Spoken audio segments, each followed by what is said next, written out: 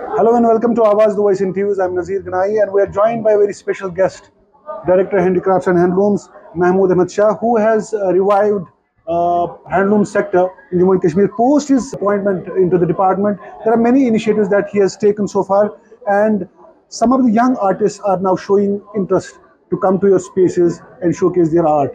Why was not this happening earlier? We won't go to the past, but one thing which I want to reiterate is that in 2021, Srinagar was declared as a UNESCO Creative City for craft. So it became incumbent upon us to promote the craft and the craftsmen. So many initiatives have been taken by the government, which includes the unveiling of Handicraft Handloom policy 2021. Then number of schemes came to the fore. And one of the attributes of this policy is that we need to promote the artisans.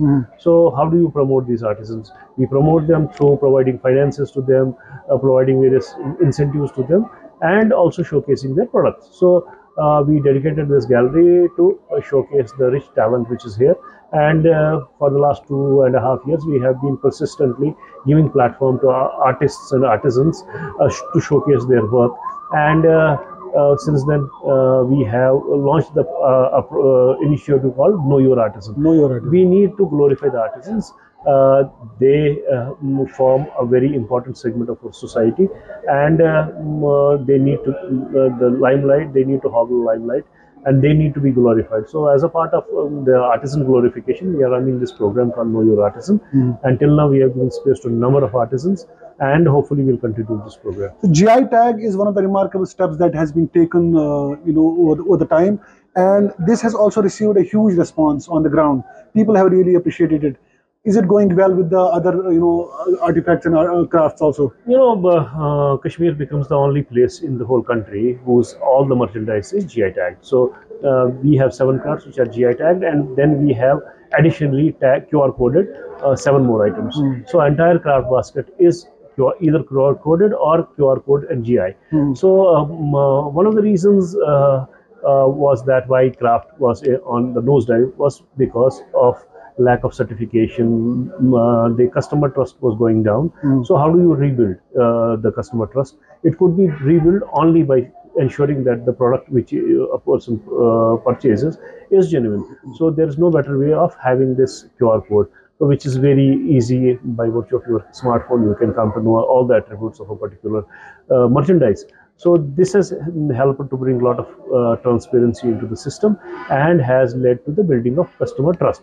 So we need to spread this message around more and more to amplify this message. So anybody who wants to purchase a genuine craft should emphasize for GI tag. So now that when Prime Minister Modi, flaunts this Kani shawl or Pashmina shawl, so does it really help on the ground? Of course, he has been promoting the crafts of Kashmir through his apparels, by gifts and souvenirs he has been presenting across the world. That has really helped us in promoting the craft, be it the ODOP basket which was gifted to Bill Gates, be it the shawls he is donning, or the gifts and souvenirs which have been presented to various dignitaries across the world, has really helped us in ensuring the greater visibility of. So talking about the artist welfare schemes, many schemes are there, but at the same time, some of the artists claim that they are not reaching to the artisans. There's a disconnect. Yeah. So what are you doing on that? The point is that the artisan, you have to first understand the artisan base. We have 380,000 artisans. Reaching up to 380,000 artisans is a huge Herculean effort which needs a lot of finances. So it is practically not possible to address this issue, but gradually we will be reaching out to all of them.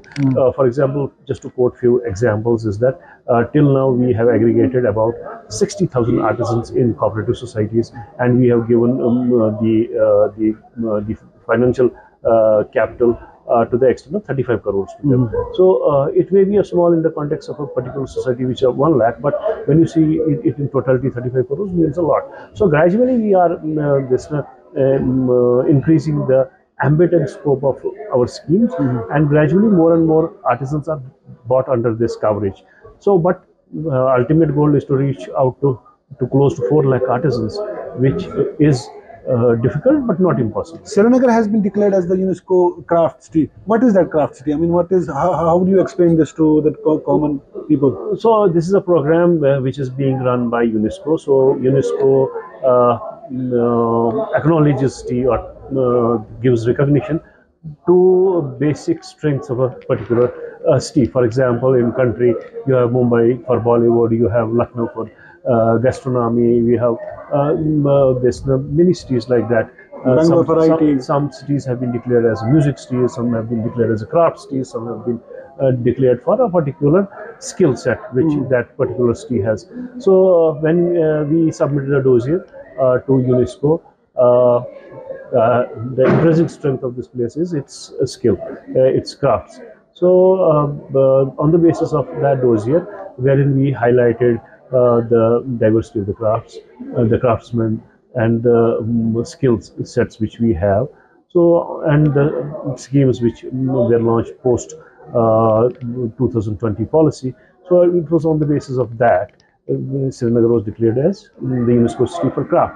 Now there is another development which is in pipeline, is that we have even applied for declaration of Srinagar as a World Craft City. There is a World Craft Council who also declares city as the craft city.